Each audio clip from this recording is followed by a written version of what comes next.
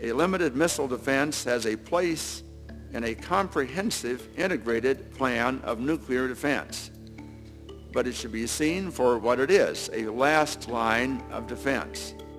Missile defense is not a silver bullet that by itself can adequately protect the United States and its allies from the enhanced threats posed by ballistic missile proliferation and the spread of weapons of mass destruction. But it's an important component that gives added credibility to the other elements of U.S. strategy, as well as a means to protect the American people if our nonproliferation and our diplomatic efforts prove less than perfect. It seems to me there's a confluence of interest here. That first and foremost, we should be focused on the diplomatic side of this, and secondly, on the technical side of how to deal with those nations who resist the diplomatic overtures. Diplomacy and cooperation are our first line of defense against the spread of weapons of mass destruction. Missile defense is our last line, if all else fails.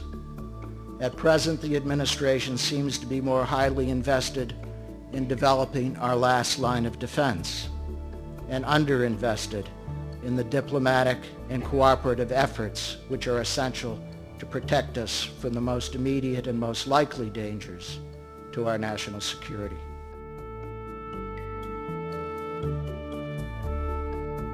Policy in this area routinely gets way out ahead of the technology, since policymakers sometimes, and I'll stress sometimes, do not have a solid understanding of the science involved.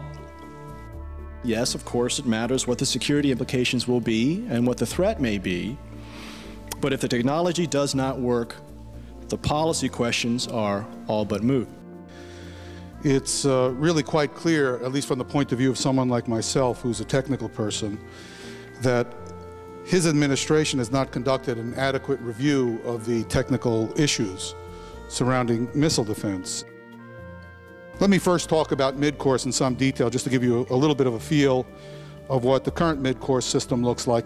It is a rocket, a set of rocket boosters, on top of which is a device called a kill vehicle. It's just a telescope that images objects in space. It's launched to high velocity. It then coasts in the near vacuum of space, and it looks through this telescope at the decoys and warheads as it closes on them.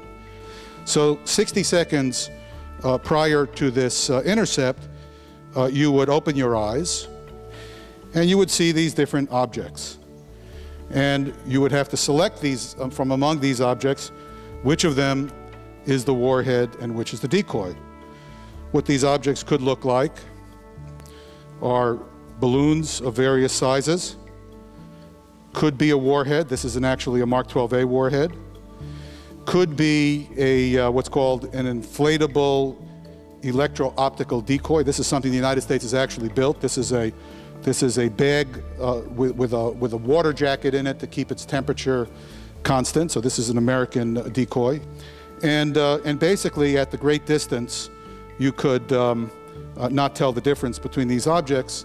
One of the countermeasures you use, that's commonly used, the United States has done this and so has the former Soviet Union, is what you do is you create clouds of small wires called chaff.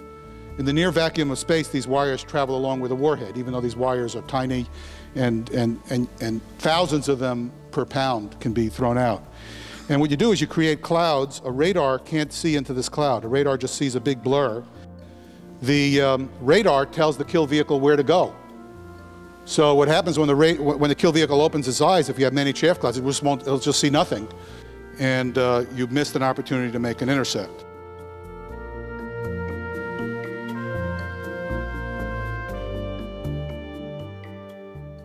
You're going to hear a lot about the fact that in order to have any system, develop any system that is viable, we have to do things now that require us to break out of ABM now.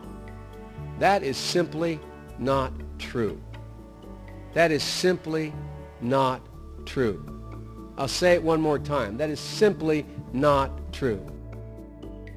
To prove that he is serious about national missile defense, so the argument goes, President Bush must abrogate the ABM Treaty now. The ABM Treaty, it is said, is thwarting the technology needed for NMD. To the contrary, the 1972 ABM Treaty is not holding back the design and development of the technology needed for NMD, nor is the treaty slowing the testing of an NMD system. This is because development of NMD will take a decade or more for technical and budgetary reasons. Until the United States government learns whether the technical, budgetary, and operational problems that national missile defense presents can be solved, the ABM Treaty is the least of President Bush's problems.